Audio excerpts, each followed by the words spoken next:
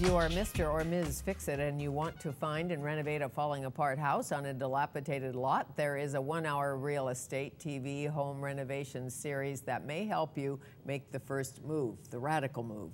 The show is called The Property Brothers. It is hosted by talented twins, Drew and Jonathan Scott.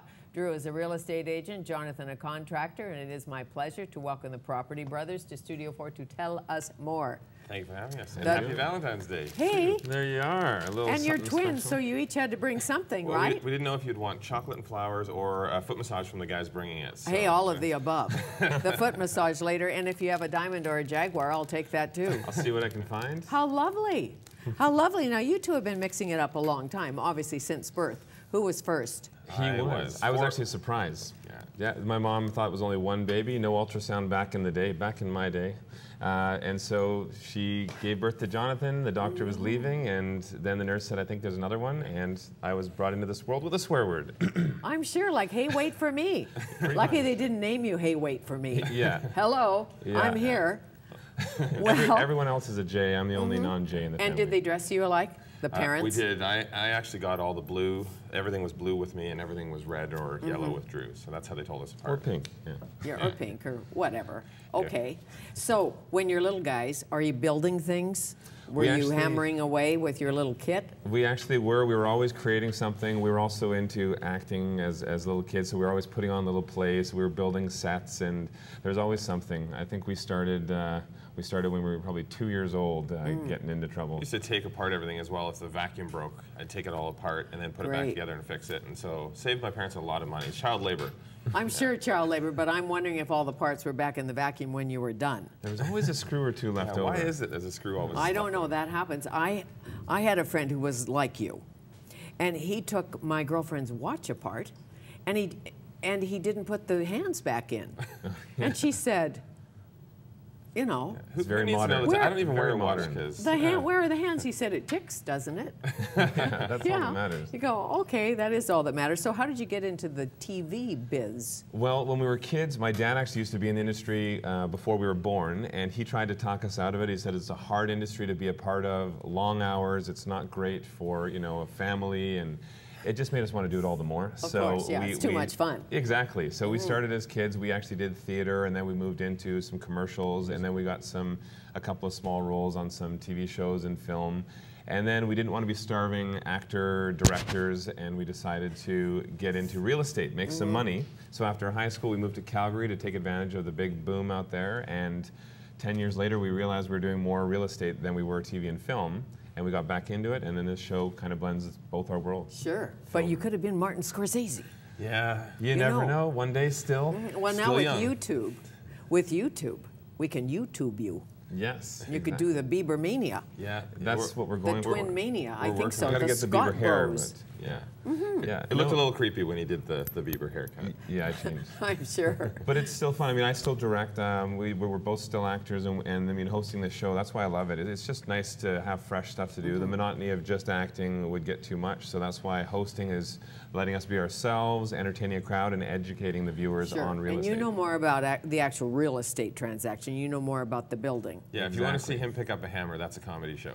Okay. So, yeah, no, but we have a lot of fun. That's why our show's totally different than anything else. You know, we don't take ourselves so serious, and really we're making dreams come true. Sure. That's the whole show. And you get a little dirty and messy and all of that stuff. The and you're women like it.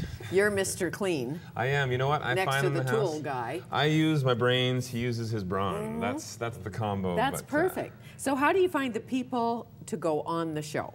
Where does it begin? It starts through the production office, Cineflix. They submit to Cineflix. There's hundreds of people that had submitted for season 1, and I'm sure there's going to be thousands for season 2.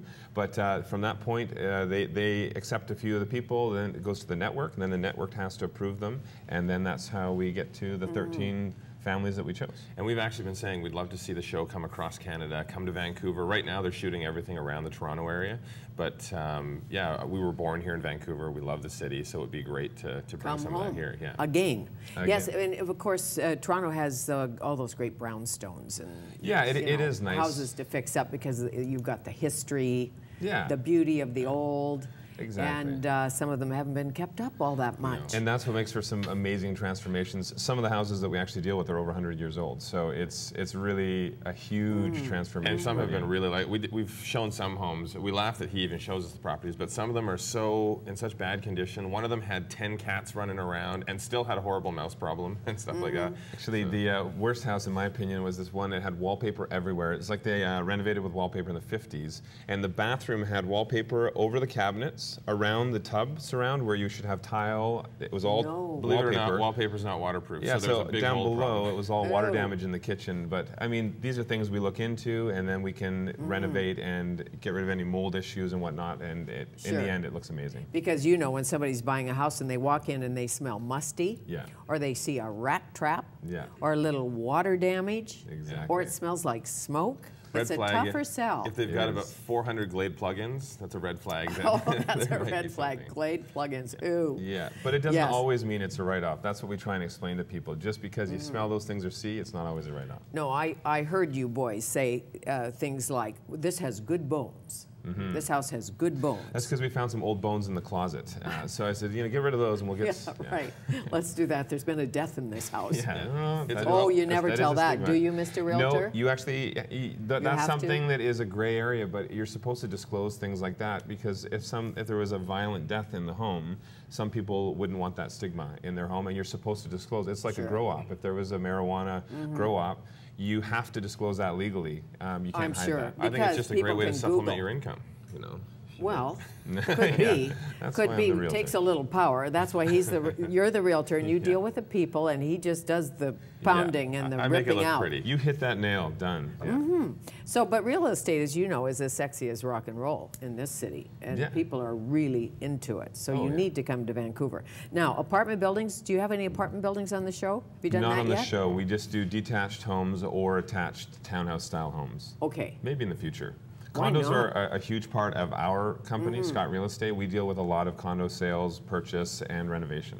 And I used to build condo buildings as well. Okay, so you know about leaky. Yeah, and not leaky. I bet you do the good test. Yeah, and actually I did a lot more education on moisture tech and moisture control to make sure that in any of the new projects we were doing, we wouldn't have those problems. So it concentrated on the leaky issues and concentrated on eco-friendly fixes. So how do you convince a couple who is on a beer budget that they can make a house a champagne house? Well, the great thing for me as the realtor, I have him coming with me to all the properties with the clients. So having a contractor in my back pocket right there to tell them we can blow this wall open, this will cost this much, it's amazing. But we still have a hard time convincing when we go through some of these really rundown homes. So we have on our show a state-of-the-art software by Nizo Renders is the name of the company, and it's a 3D imaging showing the actual transformation of the homes. It's absolutely unbelievable. We you won't see it anywhere narrow else. everything down, all the houses we looked at to the 2 contenders, and then once I do the design on it, we have Nizo Renders put that 3D thing together, and it's unbelievable. It is truly unbelievable. We're seeing here now because, you know, I've gone over plans. Yeah. And you think, I don't get this. Like, where's the bathroom? Yeah, exactly. You know, where's the door? And can I walk in this space? Can I see out the window? That's Who the knows when you're looking too, at you even see blueprints. textures. People think it's even a video. That's how good the technology is, and so it's not. This isn't something you would see in any other residential application. Right. Some of the couples actually thought that 3D imaging, we have renovated. Since they saw the house 2 days earlier, they thought that was us renovating the home. It looks so realistic. And I say to them, John's good, but to do an entire house renovation in 2 days, is not that good. No, and that costs more money if you speed John up. And magic. He is an illusionist as well, so you know he could pull the magic element. Yeah, the little rabbit out of the hat guy. Yes. Did you do the towel trick, the cigarette in the towel? No. Can you do that one? You know what? I probably could. It would take some practice. Everything with magic takes practice. And you can't put holes in your mother's tea towels. No, no. Not when you're practicing.